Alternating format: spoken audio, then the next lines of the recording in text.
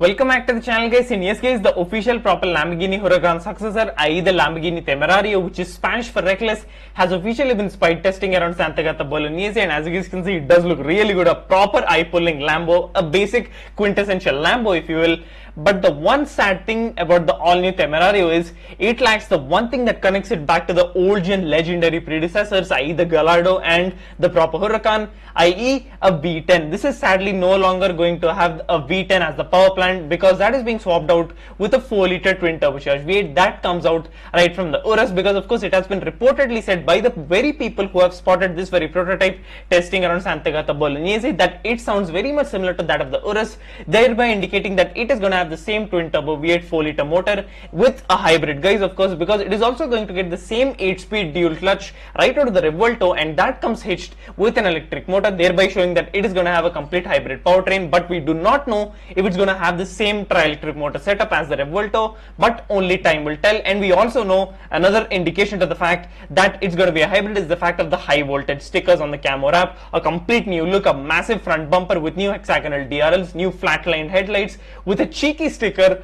of the Gallardo headlights on the bonnet. Well, that's something cool to throw it back to the good old days. You see some vents behind the doors as well, your basic stuff. And when you work your way up towards the top of the rear fenders, you see some massive vents right there as well, those to obviously cool the complete hybrid powertrain. But the main thing and the proper eye puller, if you ask me, is the rear end, because of course first off it gets a massive diffuser, but when you curve off to the ends it has a significantly high finish similar to what you can find on the Huracan Technica, but that still has a lower finish, but this has a significantly higher finish than that, thereby exposing the belter chunk of the tire to the elements. But nevertheless, it's a complete new design, and of course the main elephant in the room being the massive exhaust on its own, akin to that of the revuelto, a very big fighter jet style view on its own. And of course this also not only gets the 8-speed dual clutch transmission right from the revuelto, it also gets the carbon fiber tub from the revuelto, but it also has a couple of similarities on the interior. But so far this is all that we can see. It's got a miniature passenger side dash on its own. That is something that we find on the revuelto, but that's as much as we can see. We can't see if the same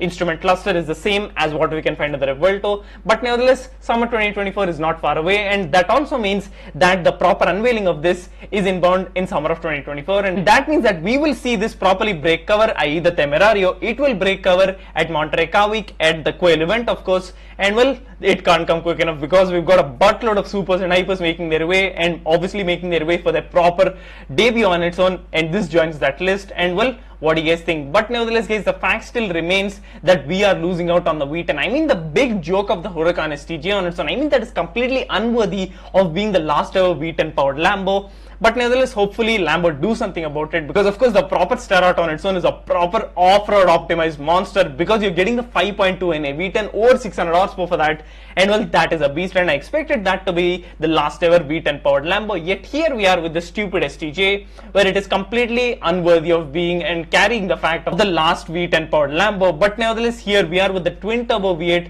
successor, either Temerario. And of course, it's suspected to make over 800 horsepower, meaning that it will compete with the likes of the McLaren Artura and the Ferrari 296 GTB. And that raises the question, what will you pick? And of course, to answer that question, you would have to take a proper thorough look at the Temerario, which is probably going to break cover at Monterey Car Week and at most likely the Quail event. But nevertheless, that is not that far away. And of course, guys, in terms of the design, it's completely got a complete distinct look than that of the revuelto. And of course, in terms of the old gen predecessors, i.e. the Gallardo and the Huracan, they properly shared some things with the R8 supercar by Audi, and of course now the R8 is completely out of production, and the successor to that will be completely all electric. Hence of the fact that that is why that this is borrowing the 8-speed DCT and the carbon fiber tub right out of the revuelto. Hence that completely makes up for it as to why it doesn't have any sort of proper similarities to what Audi is making, because of course it's going to be a complete all electric supercar on its own as the R8's successor. Meanwhile, we are still getting a complete hybrid car with a complete internal combustion engine as its proper power plant. But nevertheless, it still doesn't make up for the fact that we are losing out on the legendary NA V10 by Lambo, and well, that's something that's going to be very hard for us petrolheads to swallow. Well, what do you guys think? Let me know thoughts in the comments below, and well, thanks a lot for watching. Remember that sub button and click the bell to ensure you don't miss out on any future videos. Thanks a lot for watching. See ya.